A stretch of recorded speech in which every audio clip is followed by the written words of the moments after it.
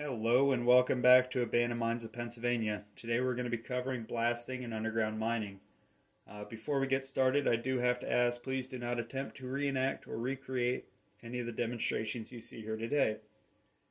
This is going to be a two-part video. This first one's going to be an introduction to the history, tools, and techniques. And then part two, we're going to be doing a live black powder shot on surface. So we're not involving the hazards of underground mines. So to get started, blasting underground first used black powder. Black powder came about in China in the 9th century. It's a mixture of sulfur, saltpeter, otherwise known as potassium nitrate, and charcoal. When mixed in the right proportions, this compound will deflagrate or burn rapidly at a subsonic rate. Creates a lot of heat and a lot of gas, and that gas, when confined, will help push things out of the way. And so if you were mining in either hard rock or coal, and you were to set just a black powder charge or just put black powder at the face and set it off, it wouldn't do anything but char the rock. And so what you would want to do is you want to get it inside the rock. And so to do this, in hard rock you used a star bit in the early days, and so what you would do is hold a steel, have another guy behind you swinging a hammer, and you would hit, quarter turn the bit, hit, quarter turn, and repeat until your hole was drilled to its desired depth. With coal being softer than a lot of hard rock, what you could do is use an auger, which is like a big drill bit. Operated by hand, you would turn it, it would cut the coal, and again into your desired depth. Now if we were to just take our black powder charge then and put it inside the hole, what would happen is it would just act like a gun barrel and would fire all those gases right back out the hole. And so what you would do is after you place your charge in there, you would want to tamp the hole. And so you would pick up either the cuttings that just came out of the hole or any other loose material on the floor, the clays, anything like that, and you pack this hole tight. And so then now we confine that gas to do more work. Kind of a little diagram here. And so as you can see, if you imagine this is our face, here's our floor, and so we would drill our holes back and place our charges. And if we tamp these, and ignore this part down here for now, and then set them off, all this energy will be directed still back out this way. There's no resistance here. And so if you were blasting coal or hard rock, especially with coal, what this would do is basically pulverize it, which is not what you wanted. You wanted your larger pieces so they could be broken at the breaker and sorted into many different sizes, but if it was just pulverized dust, back in the day it didn't really have a use.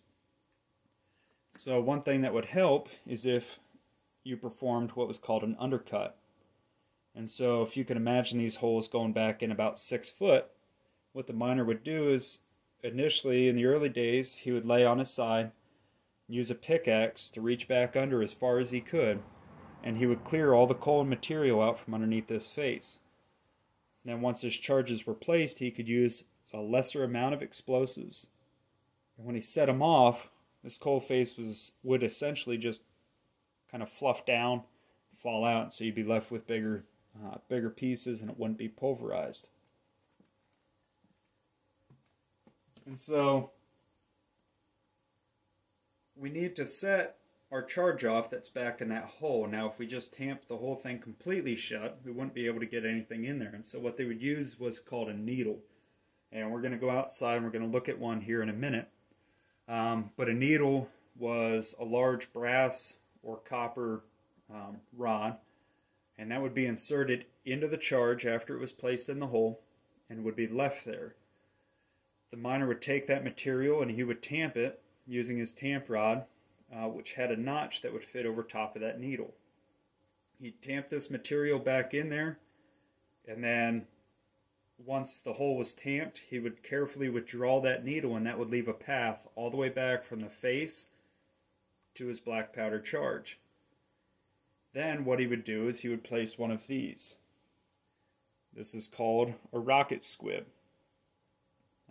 Or in this box here, an improved safety squib, rocket number 1. And what this is it's essentially a bottle rocket without the stick.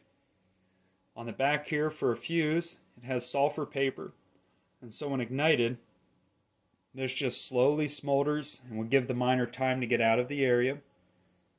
And it would smolder up until it hits the body, in which case it ignites another black powder charge, and this would rocket back into the hole made by the needle, reach our black powder charge, and set it off.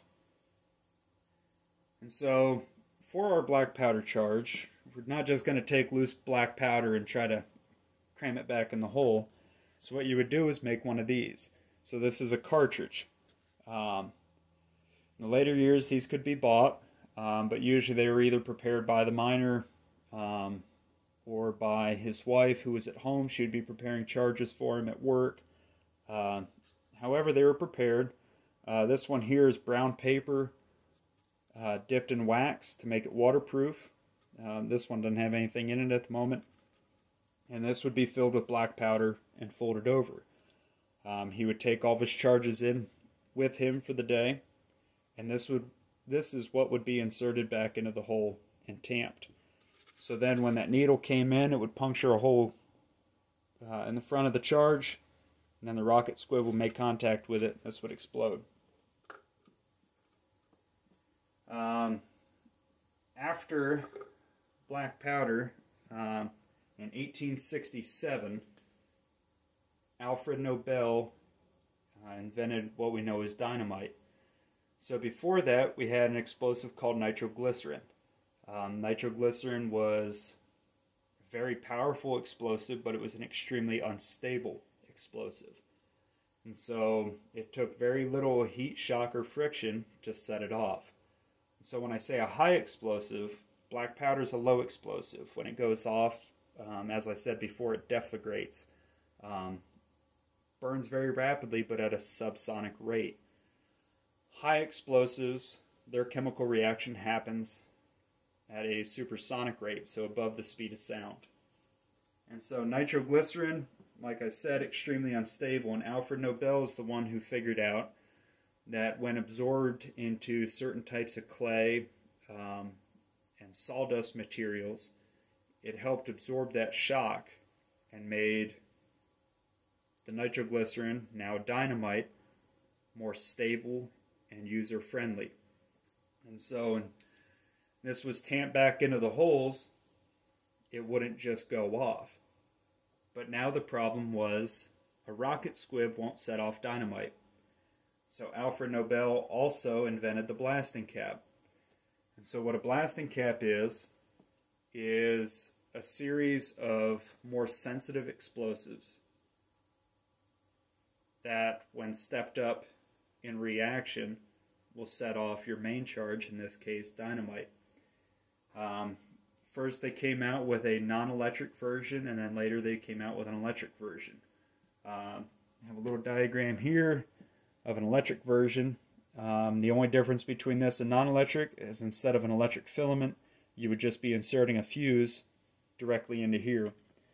Has a plug at the back. If it was non-electric, it would be a crimp. And then you have your your most sensitive explosive, which in Alfred Nobel's case was a fulminated mercury. And then that would set off a more powerful explosive. In other cases, especially today, as we use blasting gels, which are, whether it be ammonium nitrate based, they're extremely insensitive, so they're very safe to handle but very hard to set off. And so you would need a booster of some sort of like an RDX. But in this case here, I do have a 3-stage, so it would be set off by like your mercury fulminate with non-electric, as the fuse would provide the heat. In electric, there's basically a light bulb filament in there that, when current's provided, heats up, sets off this first one. which then can set off this second more powerful charge, which then can set off this third most powerful charge in the cap, which will be at the detonation velocity of your high explosive. So if we use dynamite in a coal mine or black powder, one problem that we have is in a lot of coal mines you have a methane issue.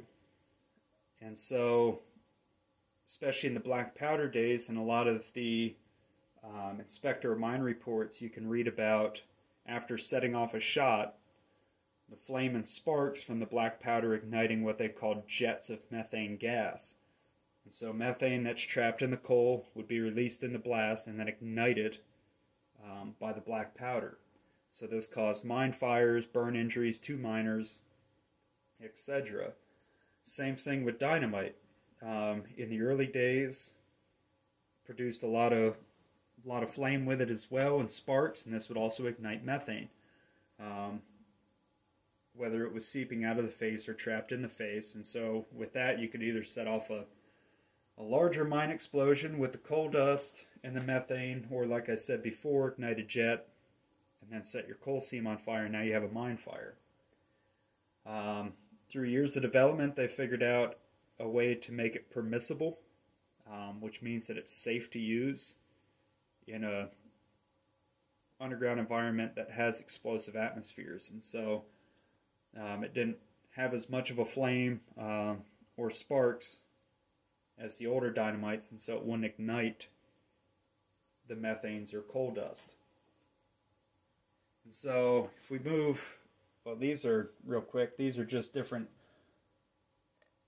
holders for your rocket squibs. This one here is wooden, which is nice because there's no risk of spark with it. Just a couple examples, some different packaging of rocket squibs, and then another container here. And so when I talked about deflagration of black powder, on the block in front of us here we do have a small amount of black powder, and so if we ignite this, you see it does just burn rapidly. And then when I talk about our need for confinement, if you imagine, you take that same black powder and you pack it tightly, and this is the result. This is why you tamp your charge. And so that does a lot more work for us. So now we're going to head outside, out of the smoke. So we can see here, these are a few of the different augers. They came in a lot of different diameters and lengths. This one on the left here in particular, this is about an 8 foot. And we have a shorter one, and then another long skinny one here. For performing our undercut afterwards, this is a flat shovel that a miner had made for cleaning out the undercut, just to help get some of the material out of there before you fired your shot. This particular tool here was used for cleaning out your drill hole before you place your charge in. And then this here is our needle. So it does have a metal, an iron handle on it, but this whole piece here is all copper or brass for non-sparking, because you didn't want to set your charge off by running your needle in. Sorry for the wind. This other rod here, this is our tamp. And so you can see this notch in the top here. This would actually fit over top of your needle. So as you would tamp in, you'd have your needle in there, pack it, and again the end of this would either be copper or brass for non-sparking. Some other oddballs that we have here. This is an old powder box a miner would use to carry his charges into the mine. It's all wooden, all dovetail, so there's no metal to draw any sparks. This would lift up and his charges would be in there. Talked about Dynamite. This is a DuPont. You notice here it says permissible, so it's safe for use underground. 25 pounds, and the sticks were 1.5 inches by 8 inches long. This here, you've probably seen in some of the old cartoons. This is what's used to generate the electric charge to set off an electric blasting cap. So this particular one, if we look, made by Hercules, and this is a 50 cap blasting machine. And so this one machine here would be able to set off up to 50 blasting caps. It says connect in series as shown. And so you would have one leg wire of your caps connected to this, the other leg connected to this. This contains a magneto inside, and so as you draw up on the handle and then push down hard, you hear the magneto in there spinning, and that would generate the electric charge to set off the caps. So I appreciate everyone checking in today. Let me get out the wind here.